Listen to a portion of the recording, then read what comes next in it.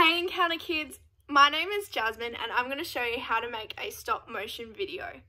If you guys create one yourselves, I'd absolutely love to see it. Just a little bit of warning, the videos do take a little bit of time to create, but it is definitely worth it because they're so much fun to make and even to watch, even to watch with your family and friends and just share it with the people that you love.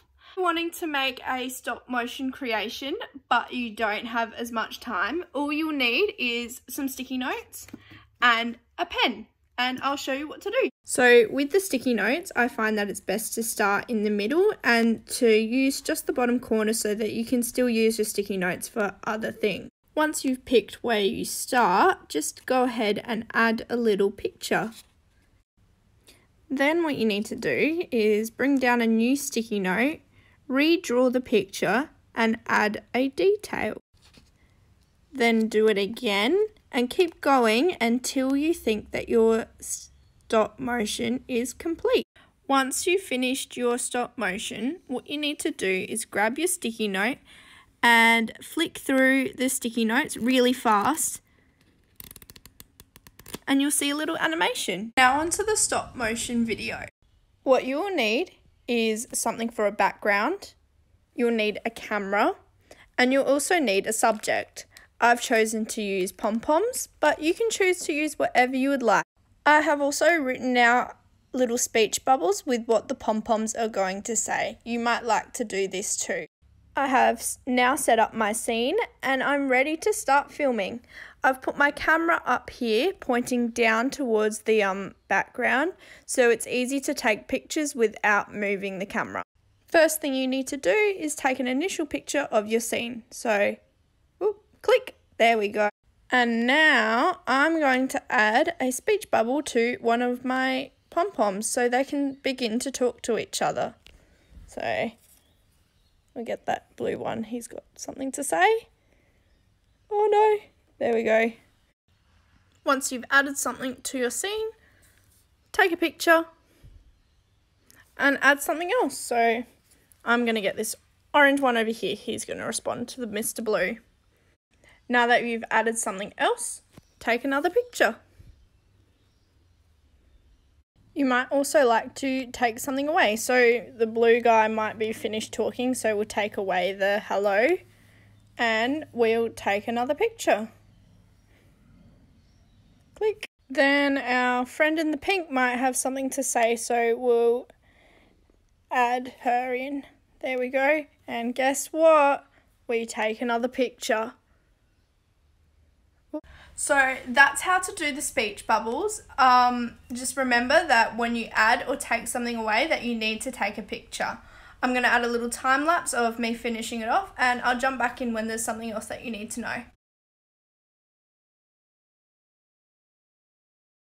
So now I'm up to the part where I'm moving around the pom-poms, and it's the same deal. Whenever you move a pom-pom, you take a picture. You can move as many pom-poms as you want at a time, but just as soon as you move it, take a picture.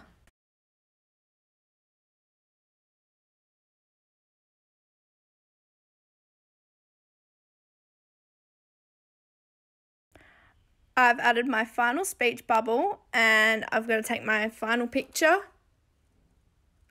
There we go. And now it is time to edit it. Yay! Okay, so I've begun the editing process of my stop motion video.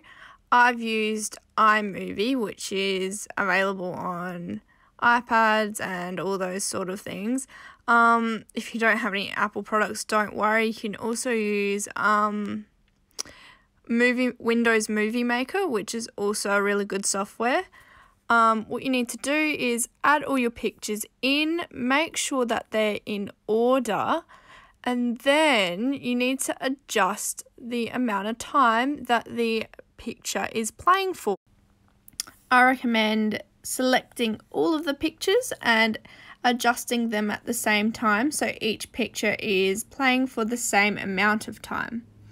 All of my pictures are playing for 0.7 seconds, which works really well for my movie. your movie might work better if there's a longer duration or if it's a shorter movie. To adjust it, just make the number higher for a longer movie and the number lower for a shorter movie. Once you've finished adjusting the duration, you might want to add some music, so just go into audio, or if you're on Windows Movie Maker, go insert and insert some music.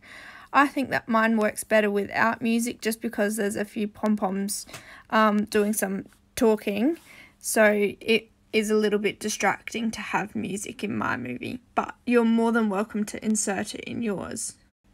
Once you've finished your movie and you're happy with how it's looking and you're ready to save it and share it with your friends, come up into the top right hand corner, hit this little button here, and you want to save it as a file,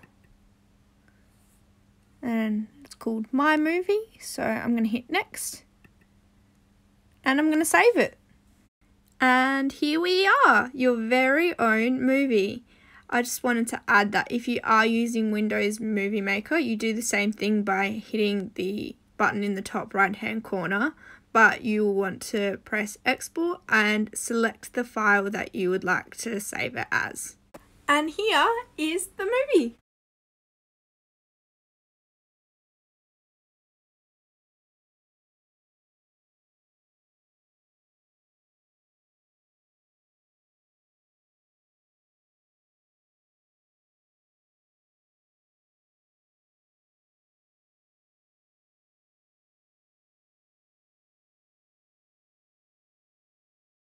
I hope that you guys really enjoyed this tutorial and that I've inspired you to create your own movies.